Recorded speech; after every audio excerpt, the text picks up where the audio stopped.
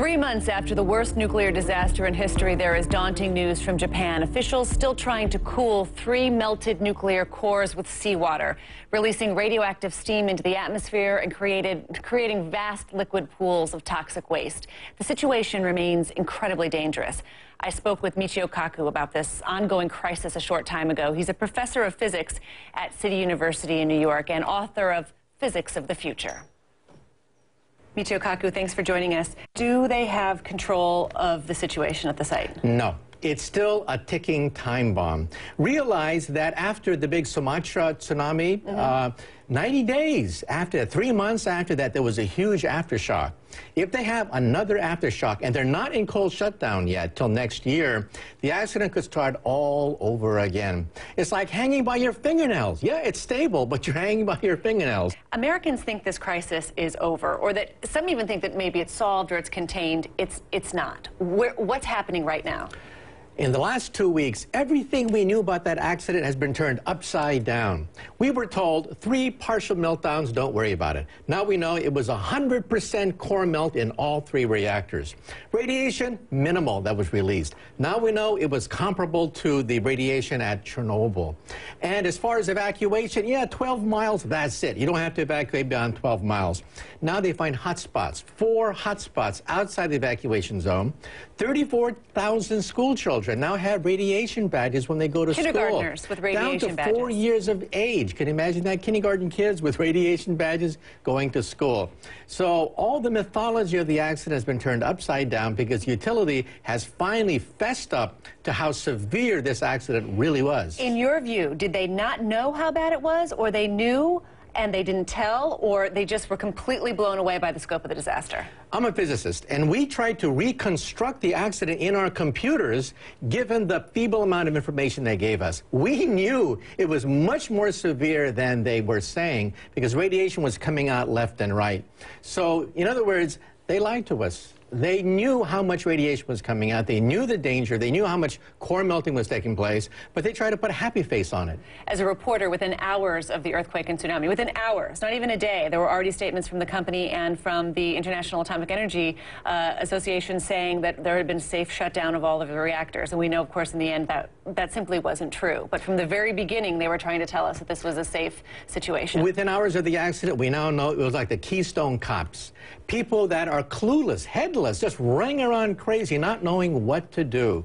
We can now reconstruct that accident minute by minute, hour by hour, and we can see this chaos that erupted in the leadership of the utility. What's happening to the people who are working there now? Well, as you know, workers are being sent in, and they're getting, you know, like a year's dose of radiation just within like 10 minutes at a time.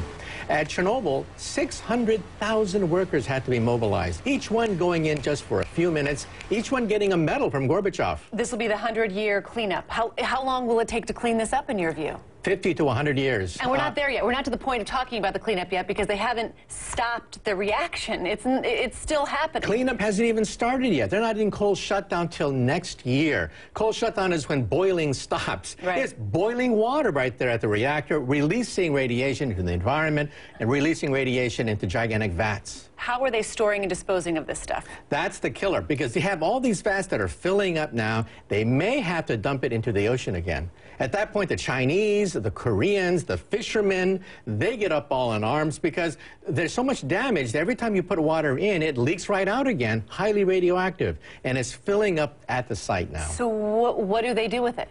Right now, they're just counting the number of gallons as they pile up, desperately trying to bring more vats in, but once they saturate, they're going to have to dump, and at that point, it's another crisis. Let's talk about the radiation in the environment, in the atmosphere. We've been told that it would be measurable but minuscule amounts on the U.S. West Coast, around the world. Is that true? It's still minimal around the world. Most of the damage is concentrated within 20 miles, 50 miles of the reactor accidented site. That's where we have the hot spots. That's where we have 20 times normal amount of radiation in schoolyards outside the evacuation zone. But in New York City, you can actually see it in the milk.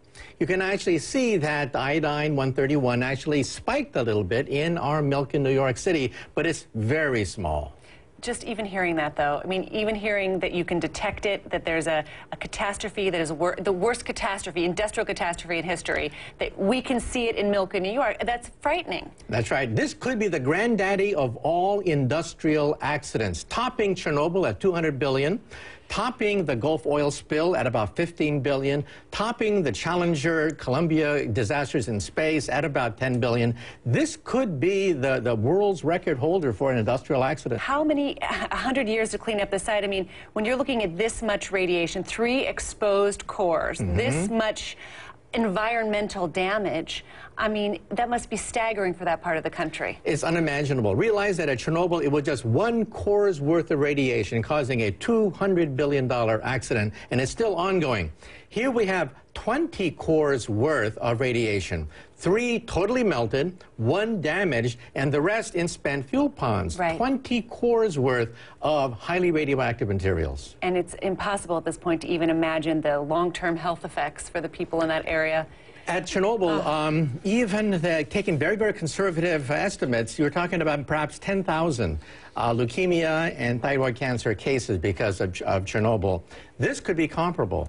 All right, Michio Kaku, thank you so much for joining us. Really appreciate it. Certainly a frightening story still unfolding there. When we come back,